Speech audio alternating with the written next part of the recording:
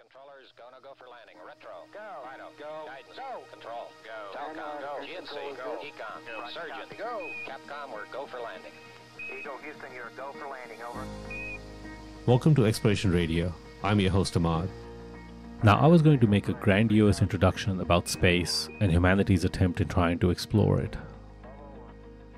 But then, who could put it better than the godfather of public service science communication, Carl Sagan?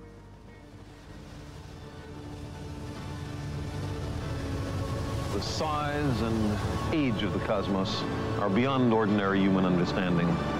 Lost somewhere between immensity and eternity is our tiny planetary home, the Earth. For the first time, we have the power to decide the fate of our planet and ourselves. This is a time of great danger, but our species is young and curious and brave. It shows much promise. In the last few millennia, we have made the most astonishing and unexpected discoveries about the cosmos and our place within it. I believe our future depends powerfully on how well we understand this cosmos in which we float like a mote of dust in the morning sky. The surface of the Earth is the shore of the cosmic ocean. On this shore, we've learned most of what we know. Recently, we've waded a little way out, maybe ankle deep, and the water seems inviting. Some part of our being knows this is where we came from. We long to return. Today's episode is all about our march towards exploring the final frontier, space. To me, Sagan's words really capture the feeling of what we're doing. The Earth is the shore of the cosmic ocean. We have waded ankle deep into this ocean, and it seems inviting. Inevitably, we will get there. In the same way explorers of the past, like Columbus, Chong Ha, and Ibn Battuta, conquered our world, there will be explorers that will conquer space. I cannot wait. I am Columbus, waiting on the shore, wondering what is on the other side of this ocean. Today we are joined by Matt Pearson and Garret Olivia from Fleet Space. Come join us and let's explore.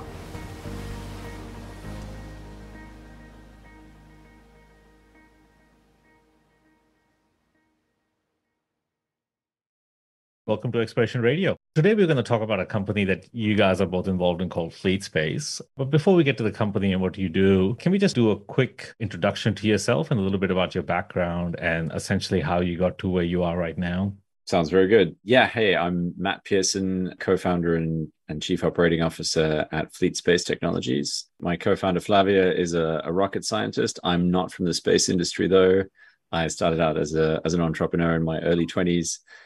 Built a software company, and then really my passion was always for space and space exploration. So I wanted to figure out how to build a business in that would do something meaningful in the new space industry that's kind of taking off. I went looking for a co-founder, first of all, someone with actual qualifications. And I had this goal in the beginning to just learn the space industry and look for the opportunities. And I thought that would take about 5 years. And I said, within those 5 years, I need to figure out how this is all going to work. So I'm going to launch something in space in 12 months. And I don't care what it is. It could be a tennis ball. It really doesn't matter, as long as I just want to figure out how the industry, how easy it is it to actually get something into orbit. But met Flavia, and we founded Fleet together and raised money with Blackbird Ventures out of Sydney. And we ended up launching Australia's first 4 commercial nano satellites. It took 36 months. Still haven't launched a tennis ball into orbit yet, but now we're 3D printing satellites and doing all sorts of really cool stuff. So maybe a 3D printed tennis balls in the pipeline at some stage. Maybe a 3D printer into space that can print a tennis ball, and then like, there you go. I like the way you think. Yeah. And any particular reason why you were interested in getting into kind of the space industry? Like why a startup that had anything to do with space? I see this as it's just the next great leap in human progress, and I think that I like to think if in any of the giant migrations that might have happened throughout human history, if I was around for those, I would have been on the kind of just with the pack of people, with that tribe of people that are going, hey, we're going to go and find the next thing and head out and explore the new world. That's what I think is happening now. And so whatever I could do to be useful as part of that, I wanted to be involved. I think it's a very big thing that's happening here. We make fun of it sometimes about, making life multiplanetary and all this kind of stuff. And it sounds very glib, but I think it's true. This is a huge moment for humanity. And I wanted to play a small part, at least. If we can play a bigger part, so much the better. And so we have done these episodes, like a few episodes on space exploration. And I guess one of the things that when we were kind of going through the process of putting them together, and we realized, it would have been easier to go to the North Pole than it would have been to go to space. But now it seems to have flipped the other way, where it's actually more interest in trying to put people into space than to actually send them to kind of the far corners of the Earth in some ways. So I think it's like the real kind of shift, I think, in technology and our ability and what we can do in space as well. And it's all kind of come, I think, to a nice kind of head now where it maybe gives people like yourself and your co-founders the chance to start a company like Fleet and kind of get it off the ground as well. Exactly. It's even though the Moon and Mars are far less hospitable than the North Pole or the South Pole, for that matter, it still has this great appeal. And I mean, people have been dreaming about this for many hundreds of years. So, and now we do have a shot at it. And that was, I think, the beginning of Fleet was going, all right, for someone who's an outsider to the industry, there's been this whole movement around using small satellites for commercial applications. Nano satellites have been around for a couple of decades, and they've been used really effectively by universities to work on research projects. But a few companies have started using them for commercial applications, like Planet Labs. When we got started, we were looking at for applications in 2014, 2015, and they had just launched a couple of satellites, their Pathfinders around that time, and they're using that for Earth observation. The challenge was, okay, they're doing that for Earth observation. The big game in orbit is typically communications. So can you build a small satellite that can actually provide meaningful communications? And if you can, what would you do with it? All these are big questions that we needed to solve. So there was this opportunity to go, and that's really what got us excited in the early days. Like there's this entry point around small satellites. It's not that expensive to launch something to orbit, and a lot of people are doing it. The question then becomes, what are you going to do, and where do you add value to the world? Garret, just to kind of round it off, do you want to talk a little bit about who you are and how you got to what you're doing in Fleet as well? Sure, Ahmad. So my name is Garret, Olivia, and I'm the Director of Planetary Geophysics at Fleet Space Technologies. I've been working mostly in the mining industry for the last 11 years. So originally I studied theoretical physics at university. And as I was writing my master's thesis, I decided to do an internship at a mining company that measures earthquakes in mines for safety purposes. I did it mostly because I wanted money at the time, but I did find that my skill set from physics was really applicable, and it was quite satisfying to do something that was very applied as opposed to something that was very theoretical. And so I ended up doing a PhD in seismology and geophysics while I was working for this company. And about 5 years ago, I started looking into the exploration industry in particular and using seismic methods for exploration, because it ends up that seismic methods have been used quite a lot in the oil and gas industry, but not much in the seismic industry for various reasons. And one of the reasons ends up being that we need to image very small things over very large areas. And it's not very economical to do that with the way things are currently done. And that's why I guess I got involved with Fleet, because Fleet has a network of satellites. They were interested in connecting remote devices. And it ends up that remote exploration is one of these areas where if you are doing some edge processing and if you're collecting the right types of data, you could potentially speed up the way that we explore for minerals under the ground with seismic waves. So you're obviously now taking a piece of technology that was quite well understood in both oil and gas and mining, but you're trying to put a different, like a technological constraint on it. In that, like, yes, the technology that you're using is quite well understood from a physics point of view and what it images and what it does. But you're now trying to do it on a piece of technology like nanosatellites that comes with its own kind of issues. Like, you have to communicate to the satellite. You got to make sure they're doing what they need to do. They need to send data back in real time. Do you want to talk a little bit about that aspect that has to change or had to get added in? Absolutely. And I think seismology has gone through a few of these technological advances. So, for instance, the method ambient noise tomography was first conceived in the 1950s. And it took basically 50 years for computers to catch up to the point where we could do this processing on digital data. So even though the concept and the theory behind it is very old, it took a very long time for us to be able to do this with digital data in the early 2000s. Even at that point, we were doing it at a crustal scale. So we were using stations that were spaced with tens of kilometers apart, like we have like the Geoscience Australia array, for instance. And what's been happening in the last 10 years has been the miniaturization of this equipment. So similar to smartphones, we have very capable compact devices now that don't cost much money. So you can put out an array of hundreds of these devices for pretty low cost. And at the same time, computational power and storage costs have come down so that we can actually now quite economically do this type of processing. The only downside was it still takes a long time, and a lot of it is because of the way that we typically do this. So typically you would put the instrument in the ground and you would collect data for weeks or even months. And then when you are finished, you would collect the data, harvest it, and process it on your computer. And in between that, there's a lot of logistics. There's shipping devices with lithium-ion batteries all over the world. There's you're working in remote places, so getting in and out takes a long time.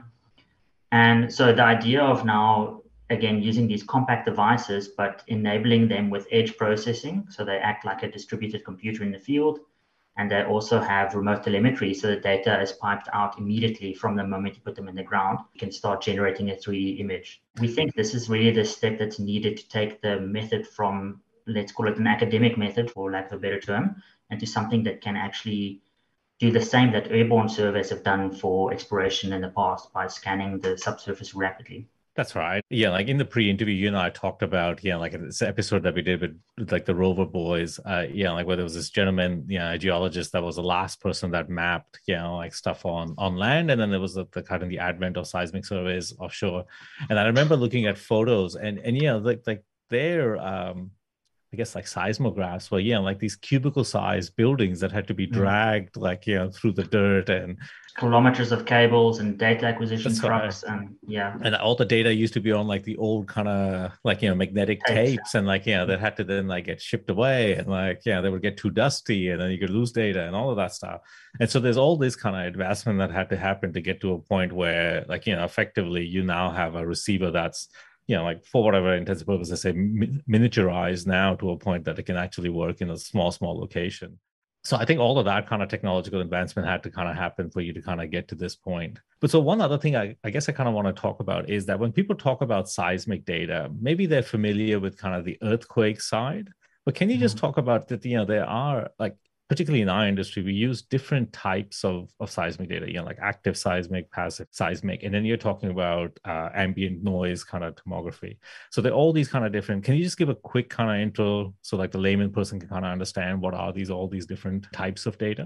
So you're right. When the conventional listener would hear the term seismic, they would often think about earthquakes. And that is basically why seismographs, modern seismographs were developed initially. It was to record earthquakes and to figure out where they're coming from and what their magnitudes were. Along the way, though, people found out that what we're recording is predominantly noise. More than 99.999% of the data we record is just background noise. Mm-hmm. Now, noise is probably quite a bad term for this because it's not electronic noise. It's not like the noise that you see on your TV when in the old days when you didn't have reception. These are actually seismic waves that are bouncing around all over the crust and sampling deep into the earth. Now, they're mostly generated at low frequencies by the interaction of the ocean and the coast. So when the ocean swell comes in, it creates a pressure wave on the seafloor. And remarkably, you can record that almost everywhere on Earth. Even though it's really faint, these devices are so sensitive that you can record the incoming ocean swell anywhere. And at higher frequencies, it's dominated by human activity. So mining operation, the crusher is a big source of noise. The haul trucks, traffic in cities, railways, these all cause faint vibrations that you can record everywhere on Earth. And when I mentioned in the 50s, some seismologists figured out that the noise you're recording actually contains useful information, and you can actually exploit that information to image the subsurface. It seemed far out at the time, and it took basically 50 years before someone showed that you could do it. And interestingly, the first person to show that you can do it compellingly was by using helioseismology, so imaging the internal structure of the sun by looking at variations or like the instrumentation had to get sensitive enough to be able to kind of discern, like what is actual true electronic noise or what is actual like background noise. And when we say background noise, like it's kind of hard to sometimes explain, but it's kind of the concept that if you're standing out somewhere, like there's always kind of the sound of wind. The wind always makes a sound. So like if it's a tornado, is going to make a lot of sound, but then like a normal day it's going to make a small amount of sound, but there's still that sound that you can kind of do something with. Absolutely. So the Earth is always humming. So some people call this the background hum of the Earth, and the Earth is always humming. Something that was quite interesting that happened during COVID, though, is that we saw that for cities all over the world, the noise levels dropped dramatically during lockdowns. So the Earth got a lot quieter because most of the cities around the world shut down. It was pretty interesting in places like San Francisco or Los Angeles, that is quite seismically active as well. So it was a good time for earthquake seismologists because their background noise levels dropped a lot. And so can you talk about how the, like the ambient noise aspect, like obviously if I think about it, without too much of a background, I would think that if it's hard to image that noise on the surface, like how can you do it kind of meaningfully in space? Like, I guess that would be the logical kind of extension of this argument. So on the moon, it turns out that there's quite a lot of seismic noise. It might sound strange because there's not an ocean on the moon and there's obviously not humans on the moon, but the moon gets bombarded with meteorites very frequently. So thousands of micrometeorites hit the moon every day. And also because the moon has quite different properties to Earth. There's a lack of water, and water absorbs seismic energy on Earth. There's a lack of water on the moon, and also the outer crust of the moon is really broken up by successive meteorite impacts. So the moon ends up being really scattering, for lack of a better term, in seismic world. So the moon is constantly bombarded with meteorites and also scatters this energy really quickly and effectively. So the moon has a very stable background hum. It is lower than on Earth, so we need more sensitive instruments than we do on Earth, but it's always happening and always there. So in some way, I mean, it's perfect. I didn't have to prompt you to take you there, but you kind of talked about it. So one of the benefit of using things like, I guess, AMT or ambient noise tomography is that it will likely work on other planets somewhat better. So for like things like moon and say dusty planets that seem to get bombarded and don't have an atmosphere that burn things away like Earth does, that ambient noise tomography will actually be a good technique to kind of go and understand those from afar anyways. Absolutely. So the InSight instrument, the seismic instrument on Mars that NASA launched in 2018, their seismology team has shown quite a lot of innovative ways how you can process noise on Mars just with a single station. So typically when we do these surveys, we want to have an array of stations. And actually what we're doing is we're relying on seeing how the waves travel differently from one station to the next. And with that information, we can see what's going on in between the stations and at depth. But on Mars and on the moon, we don't have big, dense arrays of seismic instruments yet. So we have to rely on these single station techniques. So that greatly limits our spatial resolution. We can't say much about what the composition of the regolith is laterally, but we can see vertically or in one-dimensional structure of the subsurface of the moon and Mars. And so this is, I guess this is something that we're going to talk about, that when you talk about space, like the biggest problem realistically in space, and Matt kind of mentioned this, is getting stuff into space. Like that tends to be a far amount of cost. But then when you're talking about trying to go onto other planets, like the other part of that equation is that you got to make sure all of this stuff lands on that other planet without getting smashed up either. Like if you're trying to get instruments onto the surface of Mars, that has an added complexity in that you got to make sure that it works a certain way. Whereas if you could do it through satellites, like once you get stuff into space, there's only one kind of challenge that you're facing in that space. But I think it's worth being clear, like we do have devices on the ground. We're a communications satellite network. The tricky thing, especially, and this is what got us thinking about, okay, how do we change exploration on Earth? How would we do it better if we're going to explore at scale on other planets? It's about making small hardware that can be landed by some small landing craft, talking up to satellites in orbit, and not a huge number of satellites, not tens of thousands of satellites in orbit, and then sending those signals back. So that was really like making these arrays that will be able to scale up the image that we're able to get back. When you talk to NASA, they say things like, man, we are really not going to be able to explore very far at all using rovers. Like it's traveling at 100 meters a day. That's right. You're just not going to traverse that much territory, right? So by using lots of low-cost instruments, fanning them out over hundreds of square kilometers, you can go, okay, we're going to take a snapshot of the subsurface there, get all that data back over the satellite, which is a pretty non-traditional way to do things on Earth, right? Like you have to do it that way for Mars. But when we started talking to explorers on Earth about doing it, we thought like, this could work for you too. They were like, really? So on our podcast, we're going to get someone that's going to talk about the Apollo, program that they did. And, one of the interesting things I remember when you kind of mentioned this, like they actually mentioned, when you were talking to them and said, what do you think was one of the biggest risks of the program? And they just flatly said, it's like, well, actually the biggest risk was that we only had one lunar lander. Right. So if it fails, then, that's it, game over. People are going to go walk around like 50 meters around where we landed, and that's it. Like, there's not going to be able to do anything outside. And so I think there's this kind of component now that, like instead of having just kind of one roll of the dice, like one thing has to work. If you have these low cost devices, even if they have a 20-30% fail rate, at least you're still, like able to collect data, because, it's not just like, you're getting no data back. And then that's kind of a failed experiment right there.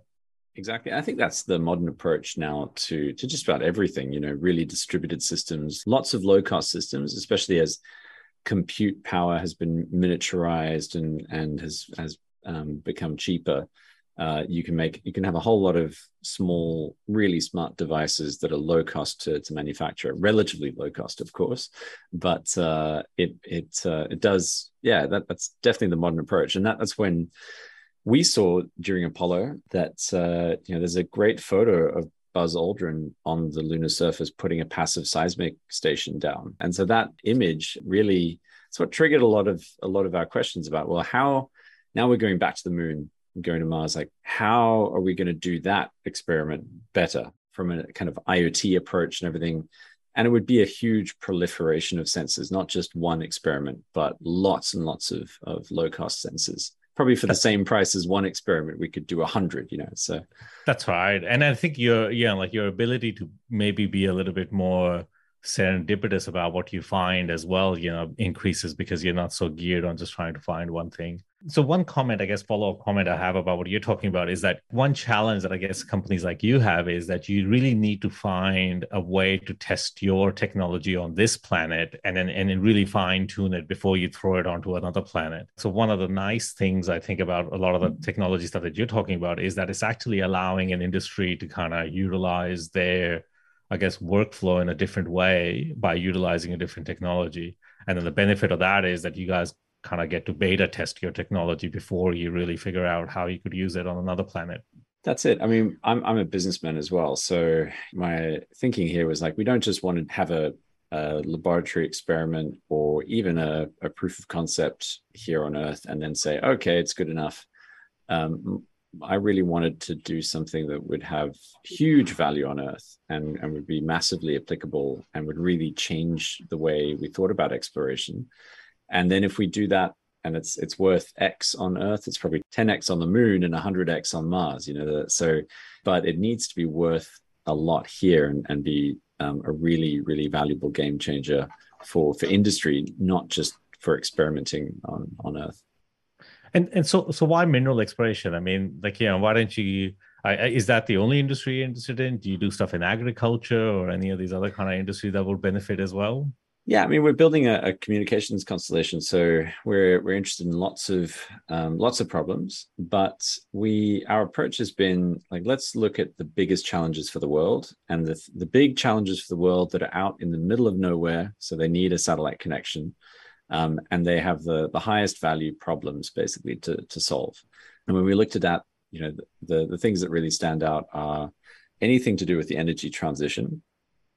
There's a whole lot of new renewable energy coming onto grids. So connecting those grids is a really high value problem to solve. Like getting visibility on all this new energy that's coming onto grids that were never built for two-way flow, and they get overloaded and they cause bushfires and they do all sorts of terrible things.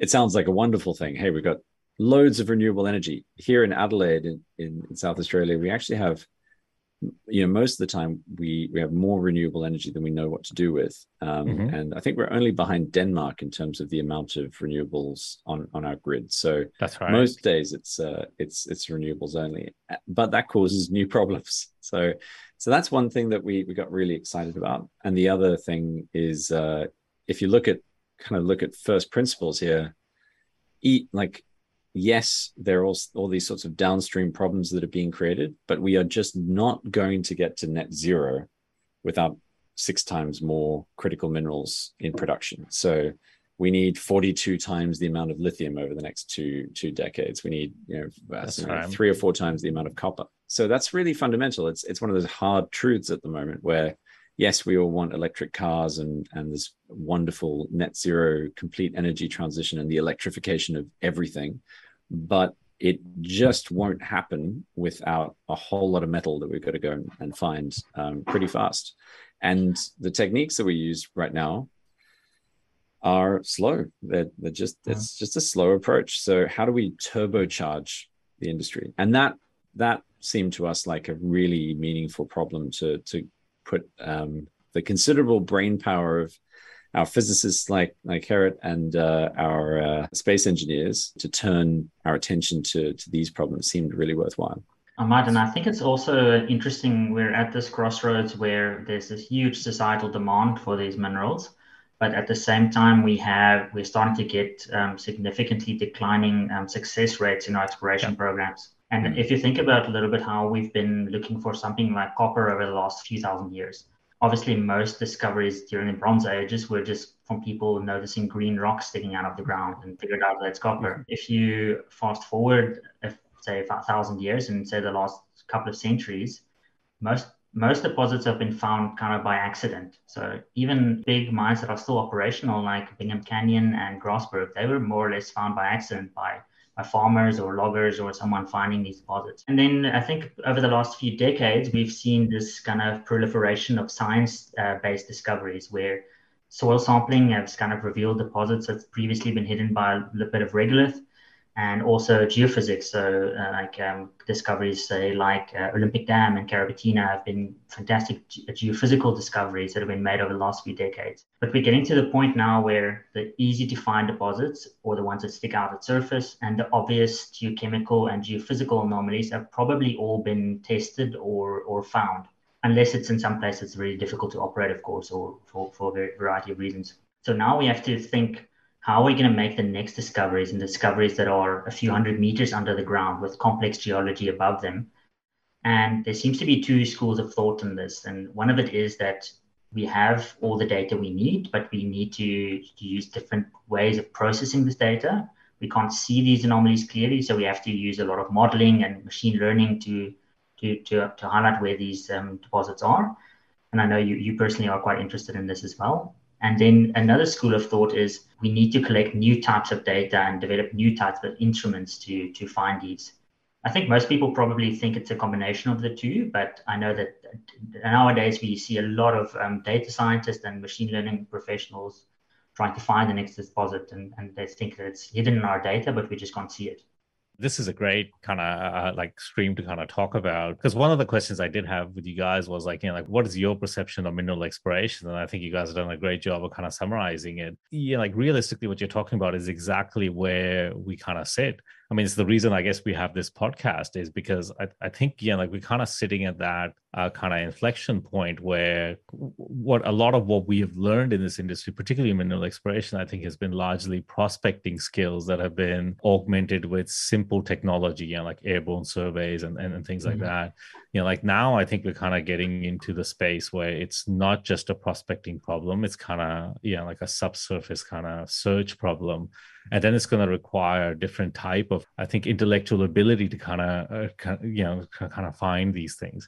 And I think your point is excellent in that is that there are these two kind of streams. Like, some people say that we need better technology or newer technology, or we need existing technology applied in a different way, or we need a skills change where we become a little bit more numerically oriented and more, data science and machine learning and things like that. But I have no idea which one's going to win out. But eventually, that there has to be a different approach that will kind of come through at some point. So that's one of the things that really attracted us to the exploration industry as well, is that seismic waves seismic methods have really been underutilized. And I think one of the main reasons why airborne geophysics has been so successful is just by the sheer amount of ground you can cover and how quickly you can cover it. It's this fantastic first pass where you can cover thousands of square kilometers and reveal the obvious anomalies. And same with with geochemistry, you can take soil samples fairly quickly and over large areas and analyze these and show where they are.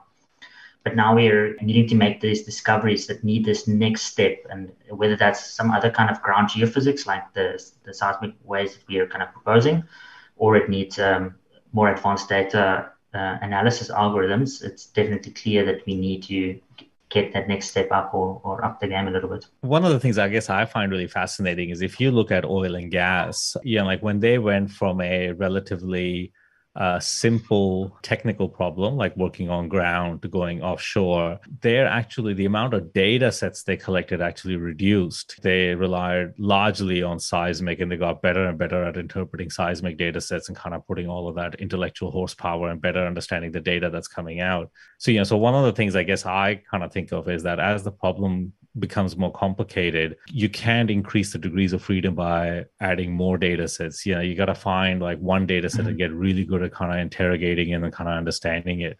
So so that's just my personal opinion on how I think like you kind of like you can't have a complicated problem and then have these complicated degrees of freedom that you have to manage on the same side. Like that's just going to be a nightmare to kind of solve in any way, in any meaningful way. Yeah, I agree. I think a big attraction to something like seismic is that the instrumentation can be quite simple. You can do a lot of all that edge processing and everything, but it's a nice simple collection method. All the work that we've done to miniaturize things and reduce power draw and all that kind of stuff. There's so much that goes around it, but it's nice to be dealing with something that is like Garret says is well understood and is a relatively simple sensor at base. It's just using it in new innovative ways.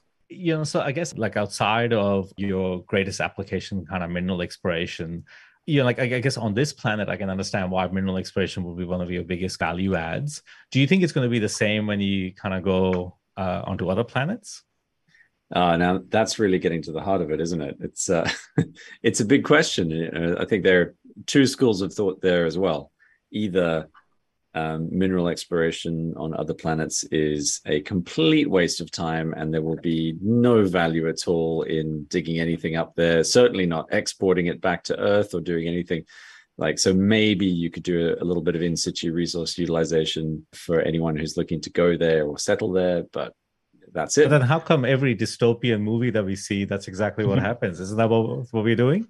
Well, exactly. I'm a science fiction junkie, so I believe that probably there's something in us that we know what this looks like. Every time we've gone to a new part of the world, a lot of people back home have said it's what a waste of time. Why would you go out there to the middle of nowhere? But they've discovered something that's worth bringing back, and that pays for a whole lot more people to migrate and so on. So correct? Yes, there are some very difficult problems to solve around transport, and all the costs have to come way down.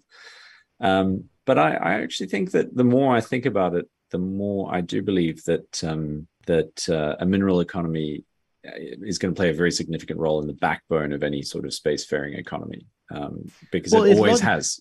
Like it logically has to, right? I mean, like how, like, like if you think about what our kind of society needs, even on a basic level, like how are you going to get all of that stuff from here to wherever you want to go? You're going to have to find either something along the way or at your destination. Like, like logically, you would think that is probably the easiest way to start.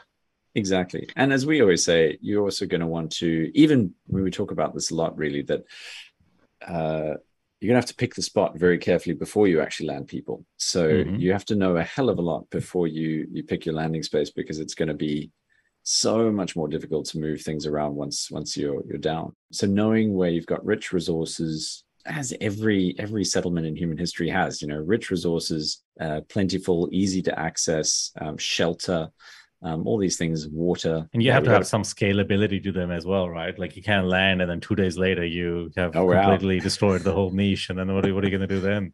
No, totally. So I think all of that is we can do a lot from orbit with remote sensing, but to really know, we want to be good at maybe non-invasive techniques, because drilling is tough anywhere, but especially on other planets. But we really believe that you need to land something, a large array of things landed on the surface will tell you a lot about what you're about to do. And it's logical, and it's we all, I think, intrinsically understand that it's going to be very important to find resources if we're going to leave this rock.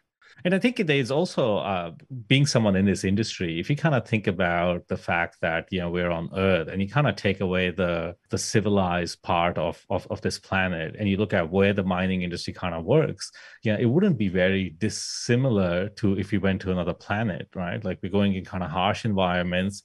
You have to set up kind of a local, call it outpost, we call it mine sites, but call it outpost. Like you essentially have to do that, and you have to kind of be somewhat self-sufficient in a lot of ways. And the only thing that we really rely on outside influence, really, particularly in Australia, is people. Like everything else is kind of stays pretty much locally. I think it would be a pretty rough fly out schedule though. That's right. Yeah, that's right. I mean, the rosters would be brutal. Like 2 years on, 1 year off, or something like that. Like, that would be terrible. But yeah, like I guess the point of, like is, and this is part of the reason why we were interested in this on this podcast is, well, if you think about, what we kind of do in the industry, aside from the fact that like even if you take, like, say, the machinery, aside from the fact that it might have to work in kind of a zero gravity environment or a different gravity environment or things like that, like we're kind of dealing with the same kind of challenges. They tend to be very dusty, they tend to be too wet or not wet enough, all of these kind of challenges.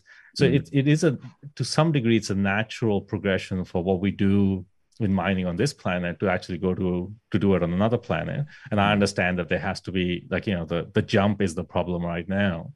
But once you kind of solve that, like, there's a lot of things that could be adopted wholesale onto the other side as well.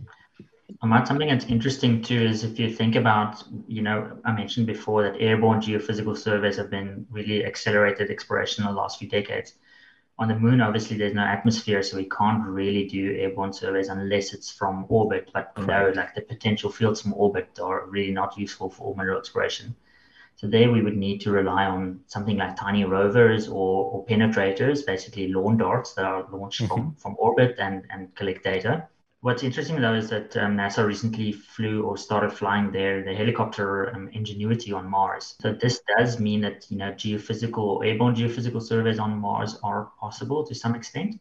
But to be able to do that, we go through this process of miniaturizing our equipment anyway to be able to do any kind of meaningful geophysics or discovery on the moon or Mars. That leads to something, you say, oh, well, there are so many things that at the moment the space industry is looking at the minerals industry going, well, what can we learn? How do we do this at scale? That's right. How do we transfer those skills? But I'm actually quite excited about when you think about the problem from the Martian perspective first and go, well, how are we going to solve it there? And then you bring those things back, which is what we've done with Exosphere so far. At first blush, it would make no sense to do that this way on Earth, but it's the only way to do it on Mars. Correct. But when you transplant it back into the minerals industry from the space exploration industry, it actually is a complete game changer. And I think that's true for exploration. What I'm really excited about is, obviously, we're going to have to do a lot of things with robotics in space. So I think you'll probably see things that we invent for mineral extraction on Mars, waterless, or very heavily automated, almost entirely automated.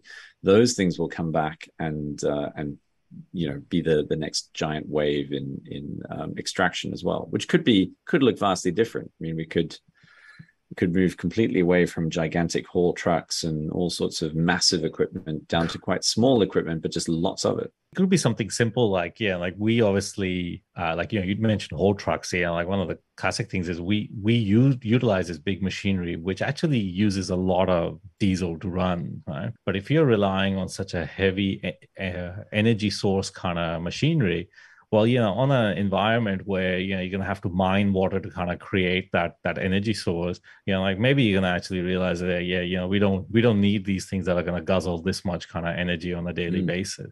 So all of a sudden, the whole kind of the setup has to kind of change in a lot of ways.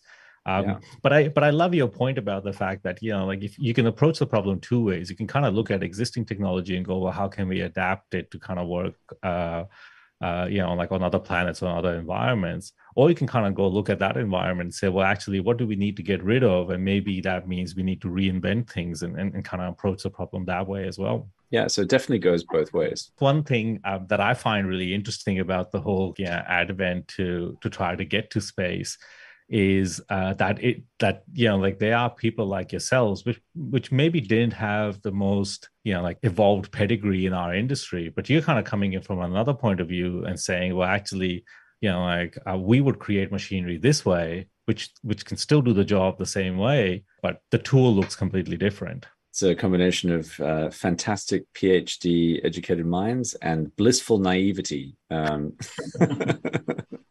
Well, it's but I guess to some degree, the root of most innovation tends to be ignorance to some degree as well, right? Or stubbornness to some degree. You have to kind of accept that. Those are the two things that work in my favor most of the time. Yeah, that's right. But I guess as someone that's been in this industry quite a bit, I think one thing I find is that because of the way. Effectively, if you look at a mining operation now, you could go back and look at it in the early part of the 1900s, and it wouldn't look much different aside from the fact that it probably would have bigger trucks and probably more people involved in it. And there are definitely things like computers and things like that around. But fundamentally, we haven't really changed the actual workflow too much from that point. But now I think we're kind of getting to a point, and Garret mentioned as well, is that the way we have to explore, the way we have to extract, the way we have to kind of take the product to market, all of these things are going to have to change in an environment where our ability to explore for things is changing. Maybe the concept of ESG, what footprints we leave on the environment, that has to change. And then what people value from whether the metal has any societal value or it doesn't, or are we doing it for some intrinsic value or something like that. All of these things are going to kind of change the industry, I think, in the next little while. Something else that you had a really good podcast early on in your series about why the mining industry is cyclical.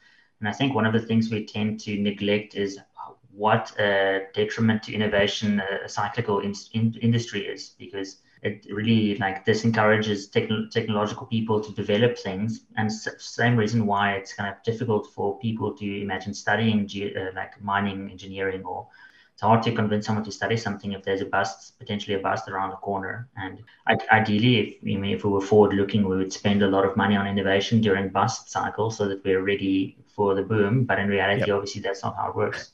No, and then I think your point is really valid in that, like the old adage of you get 2 boom years and 3 bust years in a 5-year cycle. All that really tells you is that over a 10-year period, only 4 years are really worthwhile, and the other 6 are kind of pretty downtrodden years. So when people say, oh, well, how come you haven't done anything in 10 years? It's because we only worked like realistically worked on that problem for 4 years out of the 10. I think fundamentally that is something that's kind of like prevented a lot of innovation or development in this industry for a long time.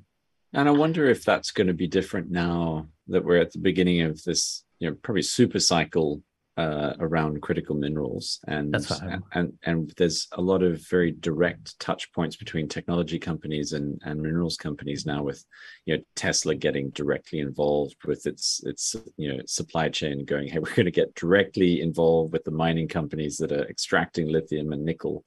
Who knows? This might be a real golden age for exploration technology and extraction technology, just because there's such an urgent need, and we might see a longer sustained kind of boom part of the cycle. I mean, you think, like the advent of like the end user and the producer getting closer would mean that there should be a lot more kind of synergy that comes from it.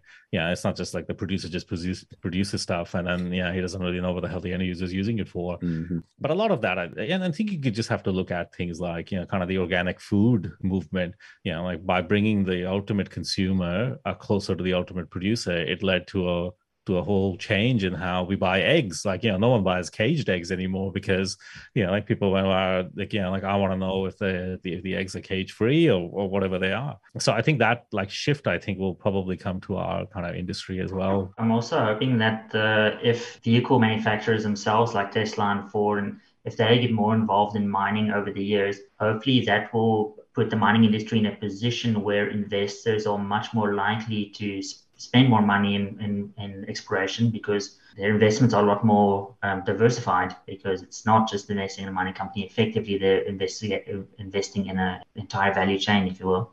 And I think, like it's interesting because we've done this episode on our podcast where, like, maybe mining companies should become a lot more vertically integrated as well, because that used to be the case. 3M used to be a mining company. That's what, like, Minnesota Mining and Metals, that's what they were called for a long time. But they don't do anything in that space right now. So they've obviously gone one way, and obviously mining companies have gone another way. So one question I guess I do have about that kind of aspect is, how do you guys find it as a startup, I guess, talking to the industry? What type of reception do you get from the industry when you go and talk to them? Yeah, I think the first thing is, in the early days, we were just kind of knocking on the door saying, hey, what would you do if you could connect all these things and get the data back in real time? And, would this be useful to you? And people would say, oh, well, interesting idea, theoretically possible, beyond the cutting edge. Everyone wants it, but no one can actually do it. And that's, being stubborn and naive enough to pursue something like that. We thought, well, that sounds like a hard problem that might be worthwhile solving. So that in the early days, it was kind of like, that's nice, kids, but that's not possible. Let us do what we do. You go do whatever you want to do. Just stay in your lane, guys. It's but I think there was actually a little bit of curiosity and going, hey, if we team up with some space companies, that could be interesting, and who knows where. And actually, I think in the very early days, we worked with some really innovative players in the mining space that were just that, not knowing where a collaboration would lead, we're happy to jump in feet first and just go, cool. And that very rarely works. So I think it paid off in this case. And then as time's gone on and we've got more proof under our belts, there's kind of the incredulity a little bit, like, that can't be true. This can't be real. This sounds like snake oil, which quickly gives way to, well, here's all the proof and this is how it works. And so people have been more and more open to run into proofs of concept.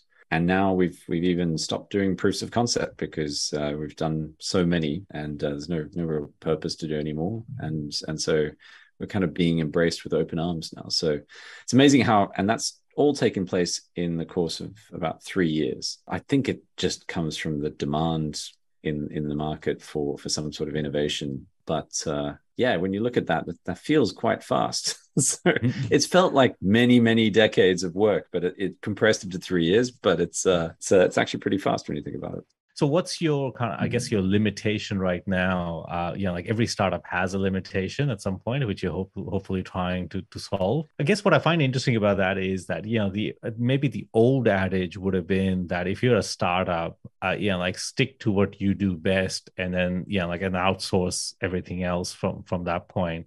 But what I find interesting is particularly, I think, again, like startups in your industry or even industries that are obviously more product driven, like like their value add is really that they can have this product out there a lot more, and then hence they can then extract that value. They're all going kind of the way that you guys are going, where you're wanting to actually vertically integrate as much as possible, so you're not impinged by the ability to grow at a rapid pace when you need to. Well, that's it. So we started out being really clear on, hey, we're only going to do a couple of things and buy in everything else. But yeah, that's given that worked.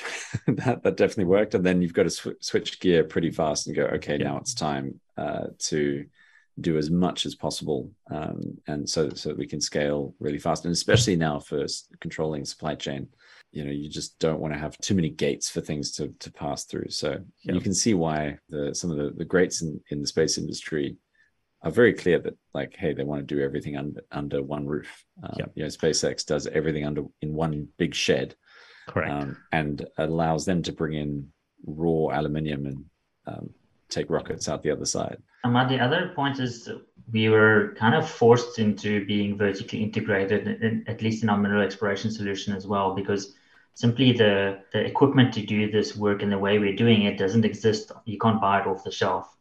Okay, yep. So that is the curse of being innovative to some degree, I think. Yeah.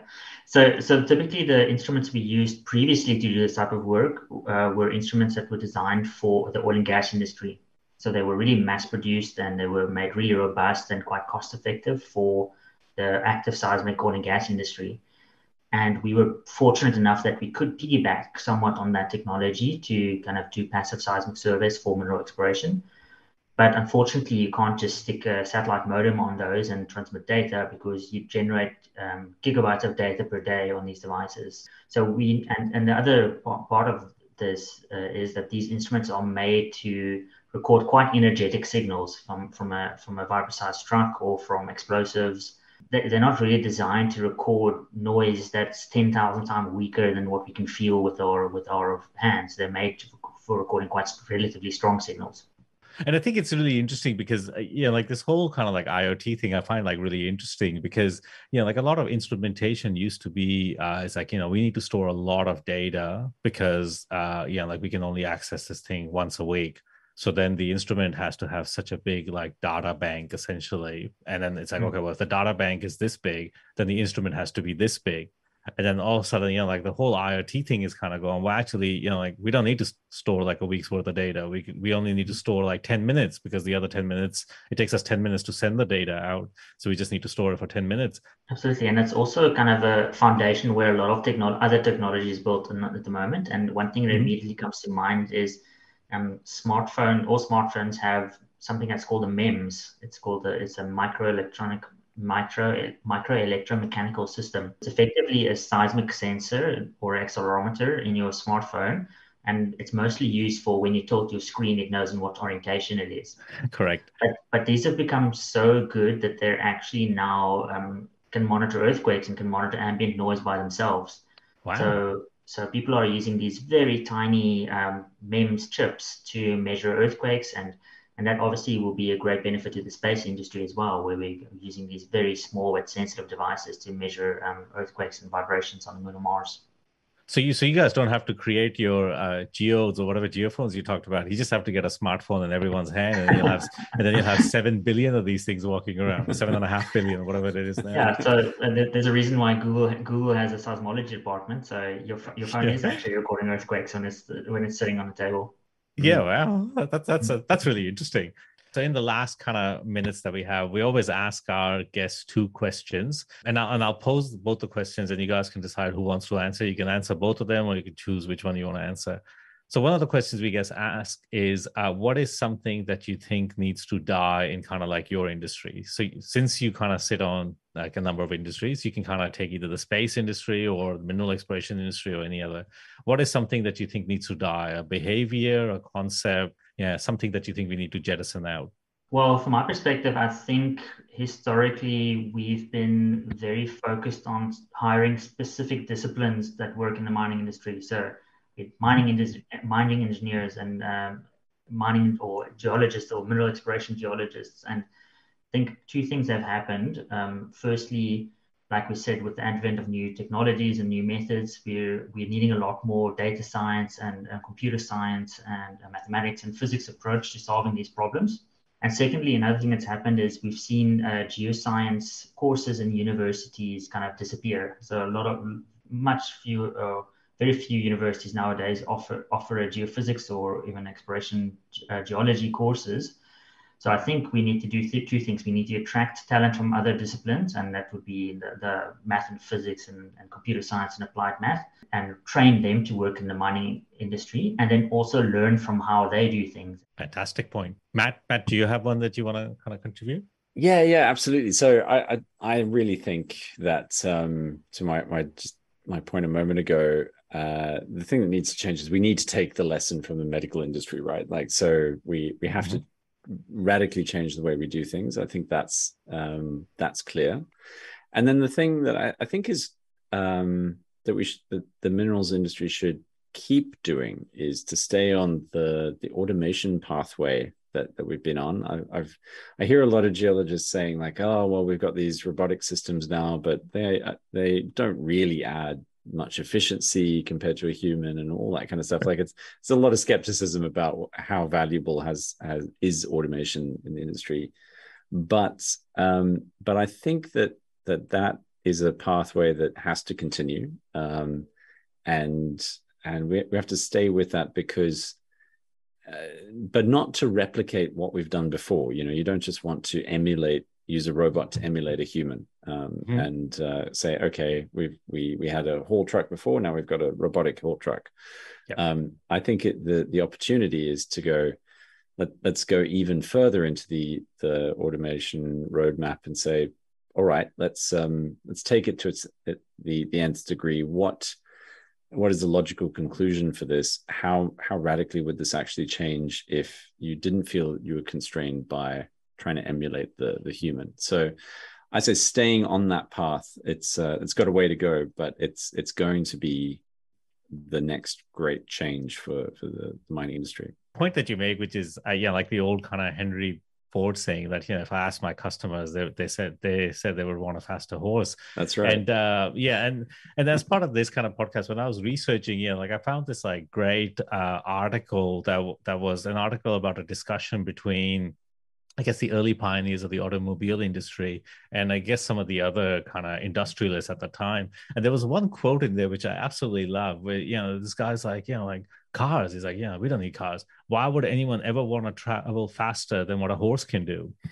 And and I love that things because people were like, the person that wrote the article was like, that's exactly what we are talking about. He's like, no one should have a need to travel faster than a horse. And it's and I think that's kind of how I think some people kind of approach this problem. They go like, wow, we don't need to, like, we travel pretty fast on a horse. It's like, we have 1 horsepower. Why would we need 300? And it's like, well, actually, you could do a lot more with 300 horsepower. So and that's kind of the problem I think a lot of people are stuck in. That's it. And when you look at the earliest cars, they were essentially a carriage with a motor stuck on where the horses would be, so they were motorized carriages. And it's hard to imagine that in the space of another 20 years or whatever, the form factor would completely change and the speeds would be tens of times faster. And like I think we're at that same kind of point here. We always are. Technology is always advancing, but it's very hard to go, well, why would we change our approach to surveying, for instance, with geophysics from 1 or 2 surveys a year in isolated areas to just blanketing an entire tenement with equipment and just seeing the entire thing and getting all the data all at once. It's a pretty big shift. So I love the analogy. Matt, I have to be a little bit upset here because you stole my thunder. Because the first question is, what is something that you think needs to die? The second question is, what is something that you think needs to be maintained in the industry? So you've already jumped the gun on that one. But Garret, do you have one? Is there something that you think we need to kind of maintain, something that we shouldn't forget that's fundamental to, I guess, our DNA? Absolutely. I think my favorite part about working in the mineral exploration industry is the passion that the geologists and geophysicists have for the discipline. It's pretty remarkable to be in a field where people are so passionate about rocks and so passionate about learning more about the subsurface. And you can sense that whenever you work with them and you provide them new information about the subsurface, you can see this excitement on their faces, and you can see that they're excited to learn more about the subsurface. So I think it really attracts people who are very passionate about the subject matter, and I think that's quite rare. I think that's not something that's very common in the modern workplace. Yeah, you don't seem to find a lot of accountants that have that same level of passion, just in general terms, anyways.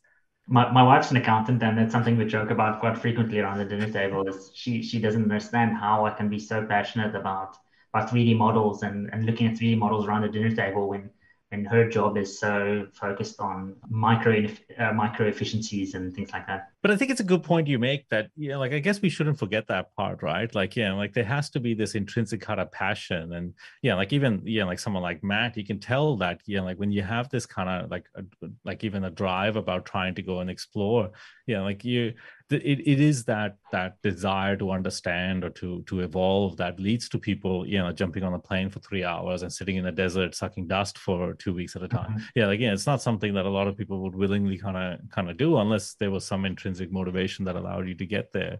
And I think it really is that, like, in our profession, we are the modern day explorers. We are the Robinson Crusoes of the world nowadays, because we're looking to see what's below the surface, and we're trying to map areas that no one can or will ever see. And I think that's a fantastic career to be in. Yeah, and I think we talk about space exploration. One of the reasons why I guess particularly I was interested in doing, going back and looking at history, even the Apollo missions, is that, it was really the modern day kind of expedition, right? It's the same as, Columbus sitting in the old world and about to go and discover the new world. And so we shouldn't lose sight of that I think that this kind of advent of space exploration that's coming, we are really those explorers that we all kind of read about, back in the day, Magellan, Columbus, all of these guys, where we are really sitting at the precipice of the old world or the known world, and we're just about to kind of go off and kind of discover what's the possibility, across the fence. And I think so if you're not passionate about that, I think, this is really the modern day expedition we're going to do. That's exactly right. Yeah, I mean, what a time to be alive, just at that moment when the technology's ready, the spaceships are almost ready. We're going, that's right. I mean, life in another 20 years, or whatever, 25 years, 50 years may not look anything like what we had previously had over the last 25, 50 years. It will be completely different. I think it's incredibly interesting and exciting to kind of be involved in that in whichever way you can. Totally. And to go back to your analogy of the horse to the car, there's a great photo of New York. You've probably seen it, where there are two photos side by side and I think they're separated by something like 7 or 8 years. The streets are just horses. There are horses everywhere. Right. And then the next one is all cars. And, that's that leap that people could not imagine, but suddenly it was unrecognizable. So correct. It's coming. I think that's a pretty good spot to end on. So Matt, Garret, thanks a lot for joining us. This is great. This is probably one of the most fun conversations we've had on this show. Oh, thank you very much. That's very kind. And thank you for having us. Thanks so much. It was great. Cheers, guys. This episode of Exploration Radio was brought to you by Ahmad Salim and Steve Beresford. Produced and edited by Sean Jeffrey and recorded remotely in August 2022. Exploration Radio is supported by the AIG, the One-to-One Group, and the Assay. And we are an official media partner of the 2022 PDAC conference. Until next time, let's keep exploring.